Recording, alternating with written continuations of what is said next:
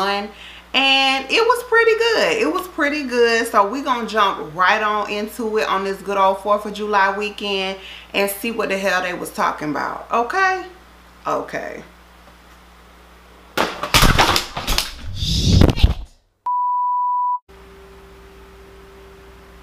That was clearly the ghost of fashion trying to figure out what the fuck. These people have been talking about, you know, the fashions and the this and the that all season. So, you know, by it being a reunion, I definitely thought that they were going to bring it. But, you know, to my surprise, a lot of people underwhelmed me. So I'm just gonna kind of run through. I don't know if I'm gonna hit everybody, but I'll probably hit most. Okay. Well, let's start with the fact that Jason, Khalil, Troy, Christian, and Tommy all just have on gray suits.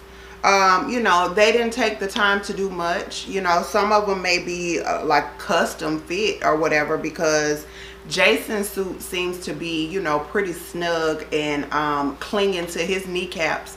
So, you know, his might be custom. But, you know, everybody else's suit, for me, all of these men are just looking like Men's Warehouse. Like, they're not giving me a whole bunch to really talk about. So yeah, all of them went with gray suits.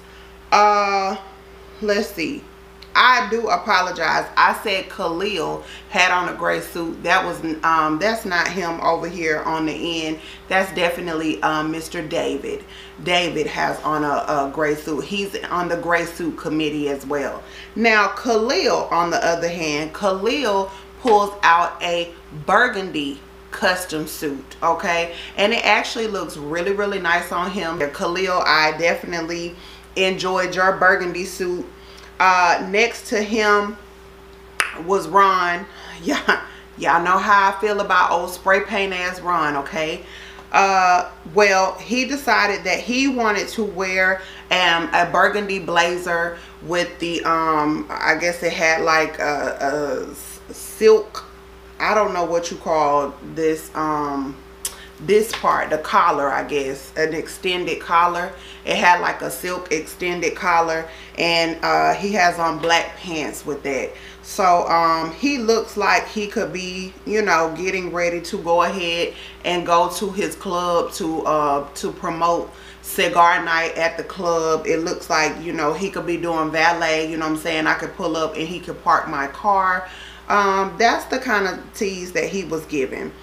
Andrea looks like she has on, I can't tell from this particular screenshot that I took if this is a black dress or maybe like a maroonish, but she looked nice. I enjoyed just the simple pulled back ponytail with the long thick braid. I thought she looked really elegant and classy. Then you have Dietrich, who went with a classic black and white suit with the bow tie. And yeah, it wasn't much to write home about. These men really didn't put a whole lot of effort in it. I guess they was just like, look, we're gonna get one last check for showing up to this shit. I'm gonna run down to the rent a suit and pick out something that looks decent on me, and I'm gonna just come on down to the thing. Like, that's what I was getting from the men. So yeah, that was Dietrich. Then beside Dietrich, we have Alexis. You know, Alexis has been talking about the fashions ever since episode 1. And, you know, much like the ball that they had in episode 2 or 3, I didn't care for what Alexis had on. She definitely is rocking a, maybe like a deep red. Y'all, I'm colorblind, so if I get any of these colors wrong, like... don't blame my heart, blame my eyeballs, because I am slightly colorblind. It's just very much giving me, I don't know, maybe like something that you may see in like a Bride of Frankenstein type of movie. I don't know. It's just not doing it for me. Y'all, I really wasn't gonna get on Chrysanthemum right about now, but I mean, she's sitting beside David, so I have to. First of all, can somebody, anybody, tell me what the fuck is going on with Chrysanthemum's hair? Does anybody understand what is going on with Chrysanthemum's hair? I said, what in the refurbished Diana Ross wig is this on top of Chrysanthemum head? Child, this is a curly black Shar-Pei dog up on top of Chrysanthemum head.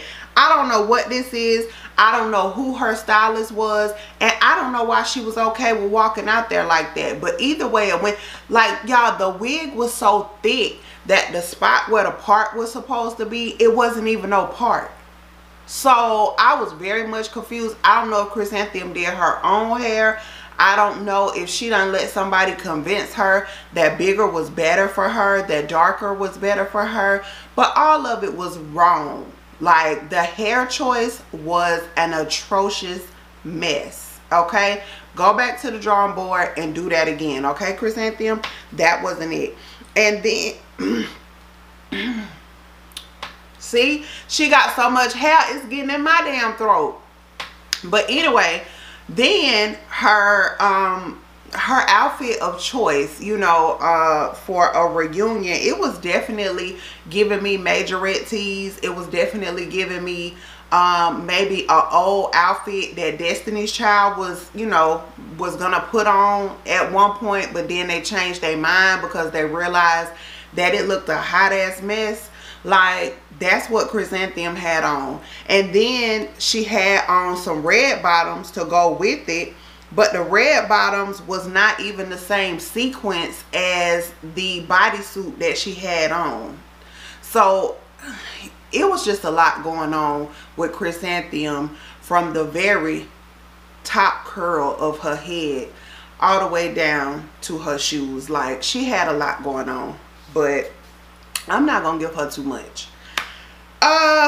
Of course, sitting beside her is her best friend, Stacy. Stacy had on a 1995 Mariah Carey prom gown, and you know, she was just happy to be there. And I don't know, they definitely went to the same place to get their hair done, but the stylist was not able to convince Stacy that this big curly hair was the thing.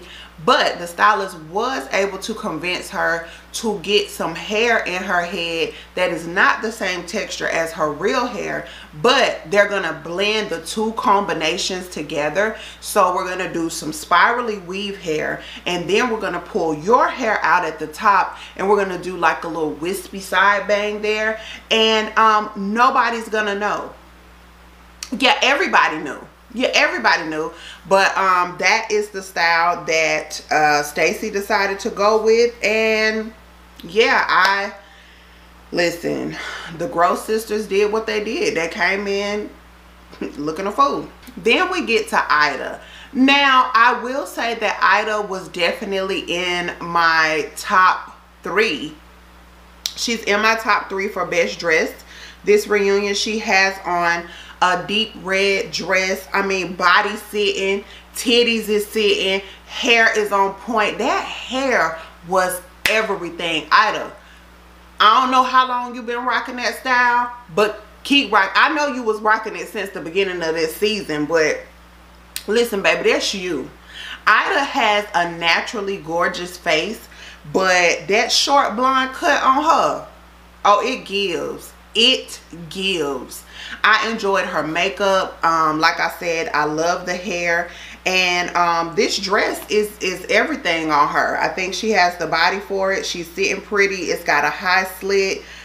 She picked the right shoes to go with it. The shoes matched her jewelry, and it also matched that 14 karat gold hair that she got sitting up there. And yeah, Miss Ida said she did not come to play with you hoes, and that's just what it was. So I feel like Ida could have went ahead and gave the Gross sisters a call and was like, look, this is how you do it. But you know, considering that Ida got kicked off rather early, she didn't really get a chance to make friends with the girls. So moving on, now we're going back across the couch, and we're going to start with another one of my top 3s, which was Miss Liz. Liz, Liz is giving me Jasmine from Aladdin. Okay, she's giving me a little bit of I Dream of Jeannie, but she is really killing this blue dress. The dress has, it looks like it could be a little bit of silkish. It's also got some embroidery in it. We're getting some sheer. Her shoes are nice, they match. The earrings look nice. Now I will say, I really didn't care for the hair. I feel like it gave her an older look, or maybe not necessarily older, but I feel like it just made her look her age. And I feel like Liz can do a lot more with her hair that that will make her not look her age. It can make her look a lot younger, but I understand that this was supposed to be a very classy type of situation. So I mean, of course you always want to go with the hair off the face, and a lot of times you want to go with a updo versus a downdo, but yeah, the hair was a miss for me, but it's not tragic, you know what I'm saying? It's nothing wrong with it. I just don't care for it. But as far as the dress and the shoes, so from the earrings down, Liz, you was giving me everything that needed to be gave.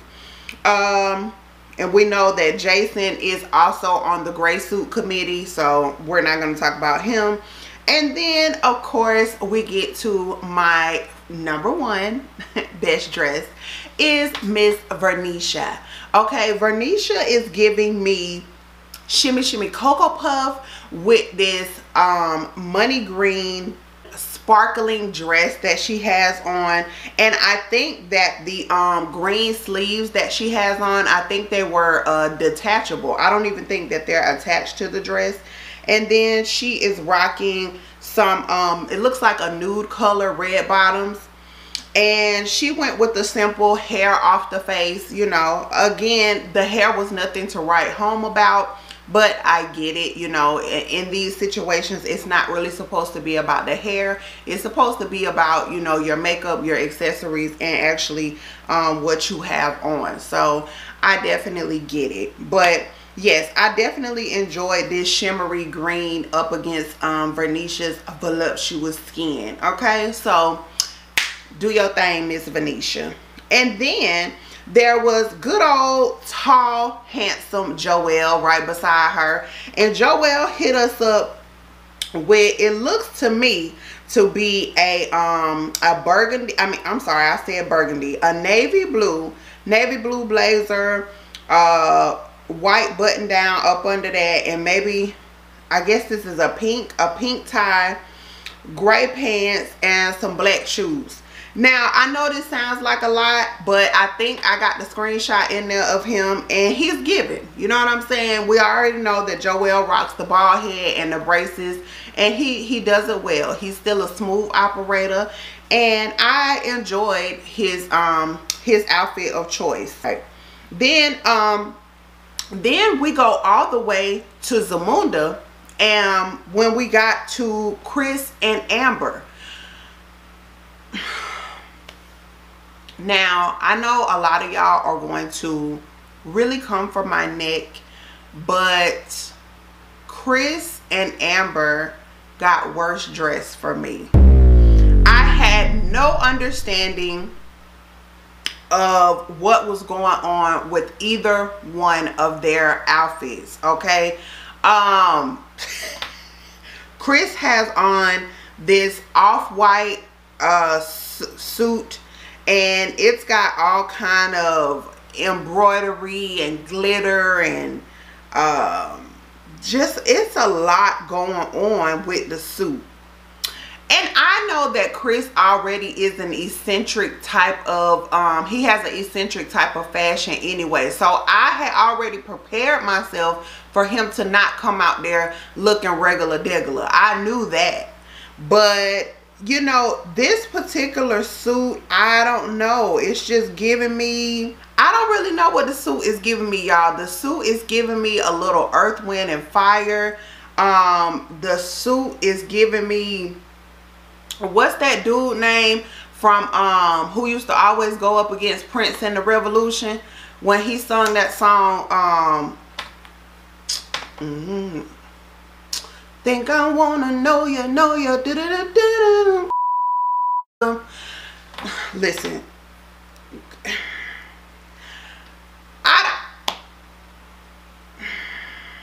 I'm sorry, Chris. It was just a no for me. I didn't like it. And then we jumped over to Amber, and I assume that Amber was just trying to kind of go along with the same theme that Chris had on with the suit. So like I said, she was also in Zamunda because she had one arm out, but then she had a sleeve on the other arm, but then the sleeve had a daggone rattlesnake coming up out of her arm that was wrapping around her neck. Huh? So, like, it definitely... So, I don't know. I guess they were supposed to be representing Wakanda. You know, it was definitely giving me Coming to America 2. You know, I didn't like it. AJ went with a black suit with red, looks like to be maybe like a red half blazer underneath there, and a red handkerchief on the side. So, you know, he didn't do too much. You know, it doesn't take much for AJ to look nice. He's just a naturally nice chocolate looking man. So yeah, he just went regular old black and red on y'all. Okay. And then last but not least, there is Miss Kyra. Kyra came out in a soft pink, or maybe this is champagne, I'm not sure which one, but she came out in a satin dress, and I saw where Kyra was going, and Kyra's fashions are always a hit or miss for me, because I have not really enjoyed any of the fashions that she has hit me with on the show. But I've also been to Kyra's Instagram, and she actually has some cute fashion sense. So I don't know if it just didn't come across right on the camera, or, you know, is she just always kind of 50-50. Sometimes she gets the fashions right and sometimes she don't. But you know, I don't see anything wrong with the satin dress. I just feel like Kyra loves to have her puppies out, okay? And it's absolutely nothing wrong with that. You know what I'm saying? If you got it, flaunt it. But I just feel like she needs to raise them guys up a little bit for the things that she likes to wear, because it kind of gives her the saggy boob look. Like, you're giving me long titty vibes. And I'm not saying that that's necessarily the case, but that's just what a lot of her outfits look like. Like, it was a dress that she had on one time. It was like this pink dress with some kind of strapping going across it, and it was one of her dresses that she wore in the confessional, and like, the dress looked like it was cute, but the titties was throwing me off. Like, the titties looked like they were screaming for help. Then when she came out at the hot tub with the bikini on, the titties just wasn't doing it for me. So, like, I don't know what it is. I don't know if she's buying the wrong sizes. I don't know if she just don't believe in pushing them up when she puts on the stuff that she put on. She just wants them to hang at their, you know, at their natural waist side. Listen, it's none of my business, because, you know, my titties hang low and they do wobble to the floor. The little bit that I got, you know what I'm saying? They're not perky. They are very much out of gas, okay? So I'm not coming for Kyra, but I just feel like Kyra's bra selection is on one speed. She either gonna have on this one particular bra that have her titties sitting at the natural waist side, or she's not gonna put on a bra at all, which has them sitting at the natural waist side. So that's what you get, okay? Now that fashions are completely out of the way, let's go ahead and jump into the episode.